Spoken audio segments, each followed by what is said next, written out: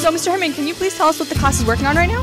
We're making clay action figures that are superheroes and villains, which show things that we think make the world a better or a worse place. Wow, that sounds extremely interesting. Right now we're here with Vanessa and Rebecca. Can you guys tell me what inspired you guys to make your sculptures? Well, my sculpture is Natural Disaster Man, and my inspiration for this work was the ice storm that recently happened in Toronto. And mine is just inspired by the crowding in downtown Toronto. Wow, they're looking really great. So can you tell me what your idea is behind this sculpture?